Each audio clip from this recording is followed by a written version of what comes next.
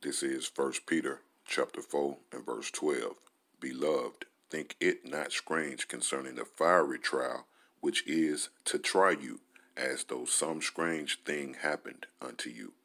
Call halal Yahweh Ba Hashem Yahweh Shai Waha Rakah Quadash, double honor to the apostles and elders of the great millstone, the men who taught me this truth.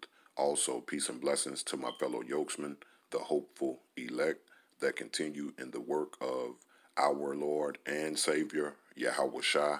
Also, to the brothers and sisters that continue to believe upon the names Yahweh, Yahweh Shai, in all fear, Shalom. Lord willing, this lesson will be edifying. This is First Peter chapter 4 and verse 12 again. Beloved, and that is talking to those that have been called into this truth.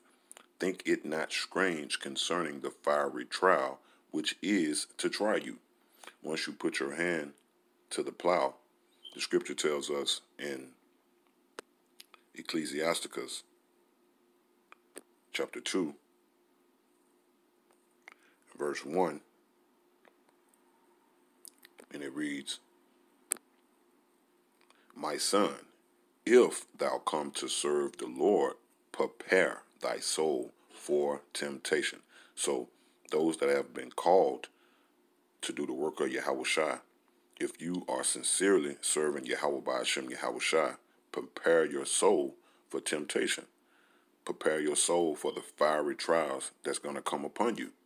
Back to the book of 1 Peter 4 and 12, Beloved, think it not strange concerning the fiery trial which is to try you. So the scripture strictly warns us, if you come to serve Yahweh Yahweh Shai sincerely within your spirit, fiery trials are going to come. It says, prepare thy soul for temptations. Okay? Meaning they are going to come. So it says, Beloved, think it not strange concerning the fiery trial which is to try you. And those fiery trials are meant to try you. All right? Usually fire tries anything. And we being tried here in this captivity that we're living in, here in this body that we're living in, we want to pass the test, which is those fiery trials, because they are meant to see what you're made of, to test your faith. It says, as though some strange thing happened unto you. Yeah, something happened to you out of the blue.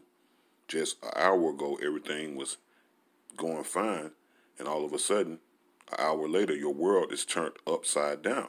Those are those strange things that happen unto you, regardless of what it may be. You know, a flat tire, okay, you becoming homeless, you know, etc., etc. Anything that is meant to try you, all right, to test your faith, all right, because even 2/3 in the world, as the scripture tells us in Corinthians, 1 Corinthians chapter 10 and verse 13, it tells us, it says, there have no temptation, meaning those fiery trials, taken you, but such as is common to man, meaning 2/3 in the world reap fiery trials too. They go through fiery trials too. By us being in this truth, all right, we want to be made out of silver and gold, whereas a 2/3 in the world, they're made out of hay and stubble. So when those fiery trials touch upon them, they're consumed by the fire.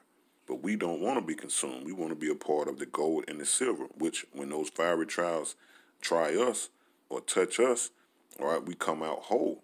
We come out purified. It says, but the Most High is faithful, who will not suffer you to be tempted above that ye are able. So all of the fiery trials that the Most High bring upon you through Yahweh Shai, he know your limit. He's not going to push you to the edge. It says, but will, with the temptation, also make a way to escape, that ye may be able to bear it. And that's the balance of the Most High. All right?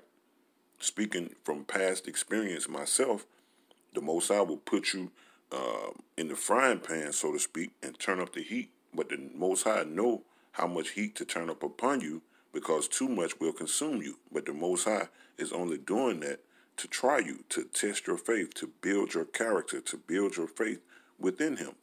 You know, the book of Romans, chapter 5, speaks of that. Romans 5. And I'm going to go straight to the point. It says, Romans 5 and 3, and not only so, but we glory in tribulations also, knowing that tribulations work of patience, and patience experience, and experience hope. See that? Verse 5, and hope maketh not ashamed, because the love of the Most High is shed abroad in your hearts by the Holy Spirit, which is given unto us. All right? So by us having those fiery trials put upon us, and we make it through those fiery trials, we come out on the other side whole. That what? Builds our hope. And that hope that is being built by us being rooted and grounded in the faith of Yahweh Shai, that hope is not going to make us ashamed. All right, we're going to have a covering, you know. So let's jump back to 1 Corinthians 10 and 13 again. There have no temptation taken you but such as is common to man, but the Most High is faithful, who will not suffer you to be tempted above that ye are able, but will with the temptation also make a way to escape, that ye may be able to bear it. See that? And that's the beautiful balance of Yahweh Hashem Yahweh Shai, because he have chosen us, being the hopeful elect, as the scripture says in Isaiah 48 and verse 10. He have chosen us in the furnace of adversity. All right, Isaiah 48 and 10, it says, behold, I have refined thee, but not with silver. To be refined is to be purified, to get all of the dross, the impurities off of you. It says, behold, behold means look or see, I have refined thee, and the thee are the beloved, those that have been called to this ministry, called to do the work of Yahweh Shai, but not with silver, meaning you're not going to be refined as gold and silver is being refined by actually going through a physical fiery furnace, but it says, I have chosen thee in the furnace of affliction. So afflictions, temptations, fiery trials throughout your 24-hour period shall come upon you if you're sincerely serving Yahweh Shai. But the Most High have chosen that way, all right, so he could test you, he could ground you, he can root you in faith, okay, to build your faith. See that? The book of, back to 1 Peter, okay, chapter 4, and verse 12 again, it says, beloved, think it not strange concerning the fiery trial, which is to try you, as though some strange thing happened unto you. Verse 13, but rejoice. That what Romans 5 told us. All right, we also rejoice in tribulations. It says, but rejoice in as much as ye are partakers of Hamashiach's suffering. That's why we should rejoice when we catch in hell. Okay, it's easier said than done, but we should rejoice when we catch in hell, because we are partakers, or being made partakers, of Hamashiach's suffering. And the sufferings that we go through here in our little 24-hour period is not compared to the suffering of Yahweh Shai. It says that when his glory shall be revealed, ye may be glad also with exceeding joy. Why? Because you have been made partakers of the suffering of Yahweh Shai. And if we endure unto the end throughout those sufferings, okay, we're going to be what? Counted worthy. As the book of Romans, chapter 12, Hebrews, chapter 12,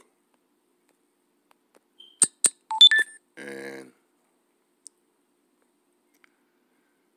in verse 2 it says, looking unto Yahweh Shai, the author and finisher of our faith. So Yahweh Shai is the author and the finisher.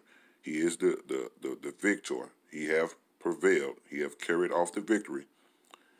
It says, who for the joy that was set before him endured the cross, despising the shame, and is set down at the right hand of the throne of the Most High. So when we're going through our fiery trials, we must what? Consider Yahweh Shai. Because there is nothing we could face that Yahweh Shai have already done and conquered. Okay, verse 3, it says, for consider him that endures such contradictions of sinners against himself, lest ye be weary and faint in your own minds. That's right. So when we're going through our fiery trials, don't be weary and faint in your own mind. Consider the things that Yahweh Shai went through. It says, ye have not resisted unto blood, striving against sin. See that? So the things that you're going through, the fiery trials that the Most High is putting upon you, you have not resisted unto blood, striving against sin, meaning you have not physically been hung upon a cross, and your blood has not been shed. Okay? So the things that we're going through, we got to count it worthy to receive the glory or be made joint heirs. Romans 8 and verse 16, and it says, the Spirit itself beareth witness with our spirit that we are children of the Most High, and if children, then heirs, heirs of the Most High, and joint heirs with Hamashiach, if so be that we suffer with him, that we may be also glorified together. So coming into this truth, all right, just like Yahushua did, we must suffer, all right, because the servant is not greater than his Lord. We are not greater than Yahushua. So we must take upon those sufferings too. And we're just really taking upon our cross and following Yahushua daily. Right? And there's no easy way to take upon a cross. Verse 18, it says, for I reckon that the sufferings of this present time, and this is the mindset that we must be in, for I reckon that the sufferings of this present time are not worthy to be compared with the glory which shall be revealed in us. All right? So the sufferings that we're going through right now is not compatible to the glory that we shall receive, which is eternal life. Okay, reigning with Yahushua. All right, having our enemy put upon our feet, meaning us being in rulership. That's worthy for the sufferings that we're going through right now. See that?